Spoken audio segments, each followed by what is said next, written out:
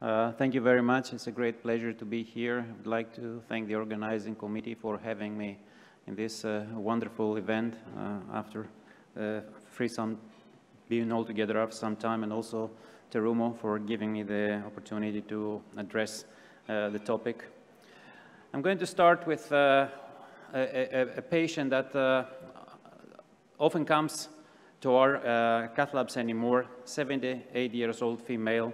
She had a liver cirrhosis with portal hypertension with ligated esophageal varices. She had an NSTEMI at a certain point and was catheterized for that, which revealed very complex coronary artery disease involving the ostia of the circumflex and the LAD. It was a bifurcation 0-1-1 with Medina, needle AD 99%, RCA, CTO, an ejection fraction 40%, and she was receiving the medication that you see. And the lady was turned out from 4 cardiac centers, and finally she was referred to us for 3-vessel PCI. You see here the angiogram revealing the lesions that I just said before and the collateral filling to the right coronary artery. And this is the occlusion of the right coronary. So, as I said, we face mainly more and more often these procedures. And over time, comorbidities and complex lesions in the cath lab is increasing, and we know that the comorbidity is an increased risk of complications, including bleeding complication, as you can see here. And the more the complex the procedures and the comorbidity indexes, then you see that the bleeding complications are increasing exponentially from 57% to 2.4 times to 4.2 times based on that. And we know that if we do nothing in these patients, they do very bad. And if we are able to offer them any kind of intervention, then we're definitely improving their survival status. We also see that the complete revascularization in these patients, it's not only to do something for them, but if you're able to completely revascularize these patients, then they have a great benefit both for mortality, but also the other kind of major adverse event, and mortality and morbidity increasing with the degree of incomplete revascularization. Often and very recently came into our, let's say, glossary, the complex high-risk indicated procedures, the CHIP concept. And you see that in that we have the complex or the complexity of coronary artery disease, we have patient comorbidities, and we have also very compromised left ventricles that they might need the use of ventricular support devices. And also the complexity of coronary artery disease, which one of these parameters goes to the entire history of interventional cardiology since the beginning. But you see that at the top of the pyramid, we have the calcifications that needs rotablation or any kind of calcification treatment available today, the complex bifurcations, the left main, and on the very, very top, the CTO procedures. So we need the tools for that, and today I'm going to address as to why certain devices, they have benefits compared to others on that. And one of these devices, the Ultimaster Tansai, which has special characteristics and features that they fit very nicely the treatment of these patients. That I said they're coming more and more in our table, which is the stand, the Ultimaster platform, the clinical data that I'm going to present in the directions of the bifurcation CTO that it was involved in this patient that I talked about, the improved deliverability made both on the delivery system but on the stand design, and of course a broad size matrix. And the characteristics of the stand is an innovative abluminal bioresorbable drug coating applied in a gradient to reduce the risk of polymer cracking and delamination. And you can appreciate that here in the figure, that the joints that there is increased risk of cracking, then there is no polymer. So there is the polylactic carpolactone, very difficult for interventional cardiologists, added to the PDLLA polymer in order to increase its elasticity and avoid complications with cracking of the polymer. There is a short-term polymer exposure which mirrors biological response, which promotes a rapid vascular repair within 3 to 4 months. And of course, it's a thin strut stent with 8 microns with optimal conformability to reduce the mechanical stress on the vessel wall. And the delivery system with the TANSA technology that came has been substantially improved. There is an updated exit port to ensure smooth and balanced transition. There is an advanced shaft technology to maximize transmission force and kink resistance, and an innovative tip to maximize the deliverability of the stand. On the top of it, the Ultimaster has overexpansion capabilities that are very useful, both of left main, also in bifurcations. And you can see a stand that it is 2.25 millimeters, that it can be expanded up to 4.5 millimeters. So you imagine the range of capabilities that this gives in bifurcations and tapering vessels. Beyond the key features supporting the vascular repair, there are also clinical evidence on vascular repair with good strut coverage as early, which reaches 85% in 1 month and 95% in 3 months. These are data from the Discovery 1 to 3 trial. Fast endothelial recovery and less inflammation and maturing healthy endothelium over the stent. And of course, we have data now that I'm going to present that there is CE marking to reduce the double antiplatelet medication high bleeding risk patients up to 1 month. And the stent, the Ultimaster, has been tested in a very big range of different types in complex PCI, in bifurcations, left main, high bleeding risk, acute coronary syndromes, chronic total occlusions, and multivessel disease. And you see that more of 50,000 patients, they have been included in the trial, providing a very robust platform of evaluation of the stent in all the scenarios that I told you. Here are the data that I was telling you from the Discovery 1 to 3 trial that summarizes the fast and complete endothelialization of the stent from 1 to 3 months, almost complete endothelialization and coverage. The Century 2 trial, which was a large prospective interventional multicenter study, which compared, it was randomized, the Ultimaster with the Science, and confirmed the non-inferiority of the device compared to the Science stent. And you see here up to 5 years that the patient-orientated clinical endpoints reconfirming the non-inferiority of the stent, but the majority of the components of the composite endpoint, they are in the direction of non-significant but numerical favor of the Ultimaster stent compared to Science. And this, in the Ultimaster trial, which was another real-world registry with around 37,000 patients, so representing the routine clinical practice, then composite endpoint of TLF, and you can read what it is, over a wide geographic span, which allows a meaningful analysis of all geographical differences.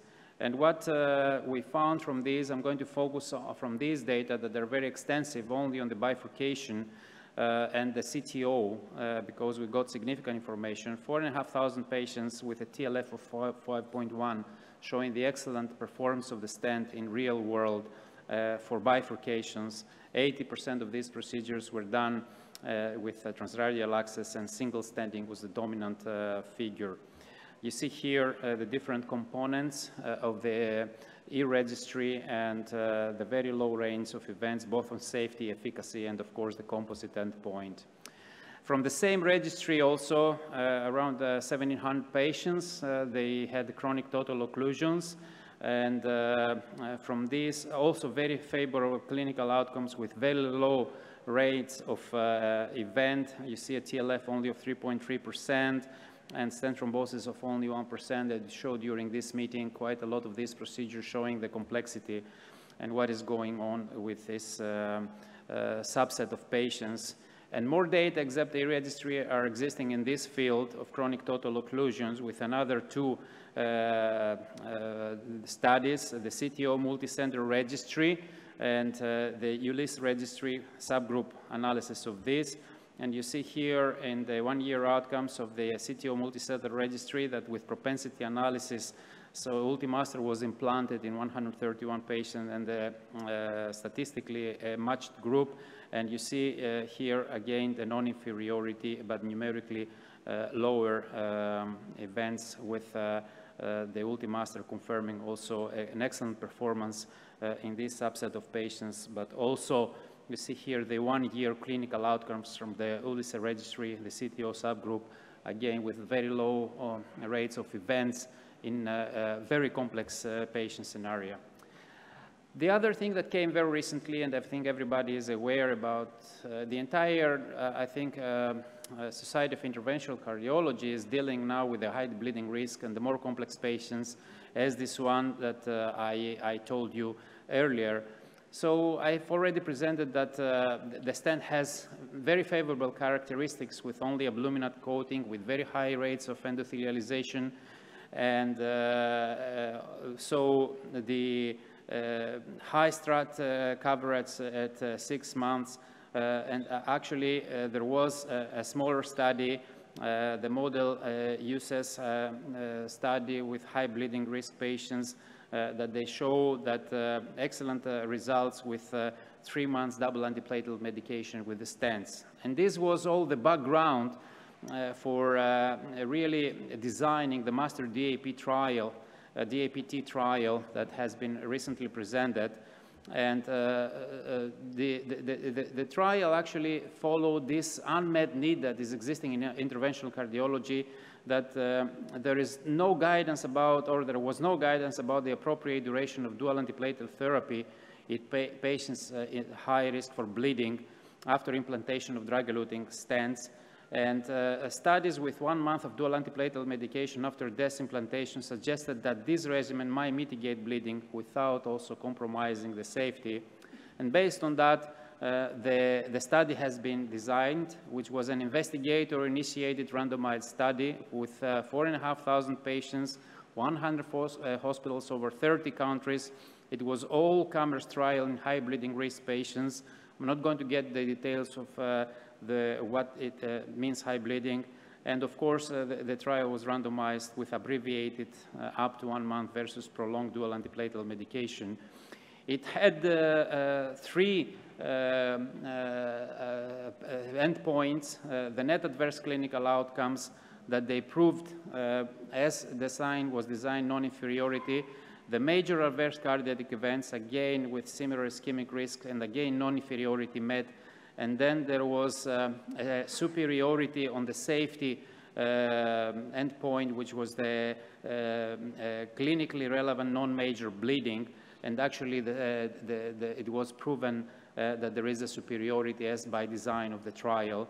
And you see here the different components of the outcomes based on that, which I have previously described. So in conclusion, this trial, what shows is that it met all 3 co-primary endpoints. 1 month DAPT after implantation of Ultimaster family DES, because it was both the initial Ultimaster and also the Tansei, does not increase the ischemic risk but reduces the bleeding risk in high bleeding risk patients.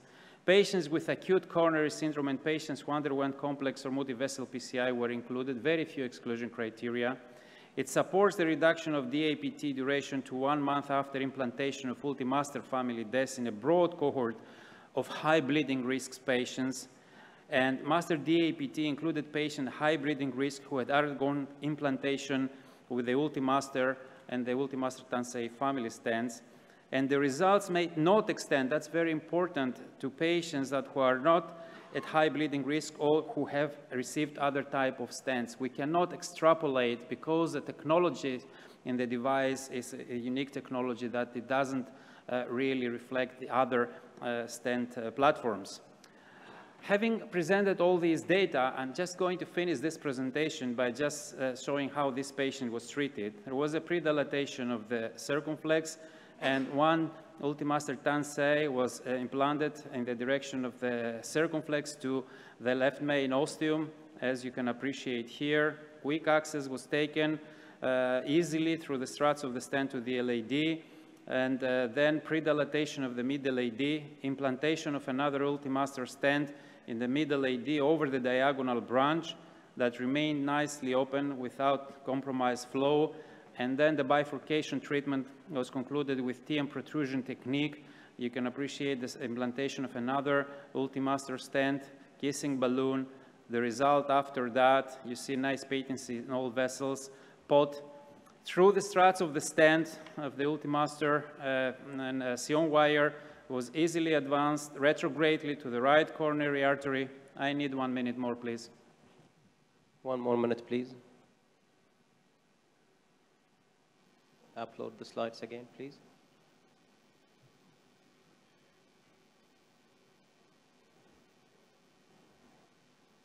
And a wire was externalized, you see here, and then after pre-dilatation of the CTO of the right coronary artery, another 3 Ultimaster stents were implanted, and complete revascularization was achieved in these complex patients that involved bifurcation and CTO treatment simultaneously, aiming to complete revascularization. And I think that's where we're standing today. You see also another view of the complete revascularization in this case. So what is the Ultimaster TANSEI premises? Best-in-class deliverability, trackability, and crossability, leading to superb acute procedural outcomes, thin struts in patients with multivessel left main bifurcation, CTO lesions, and comorbidities, stent scaffold tested in numerous clinical trials in different clinical scenarios, leading to superior long-term clinical outcomes and overexpansion capabilities, both for bifurcation and the left main. As a take-home message from this presentation about the complex anatomy, the high bleeding risk patients, just please for the last slide. Last slide. Just to give the message of the talk, is that there is a very large underserved patient population that can benefit from revascularization. And with all the lessons learned, I think our awareness about this patient is increasing. The patient selection from the complex high-risk indicated procedures, high bleeding risk and CTO PCI is based on anatomical complexity, patient comorbidities, and LV function. Rather than focusing on low-risk patients who may be easy to treat, we need to focus upon higher-risk patients who have the most to gain. These patients will be more commonly seen in our field as the healthcare system evolves, and the development of comprehensive and thoughtful specialists trained with advanced technical and cognitive skills to assess and treat these patients is clearly needed. Thank you.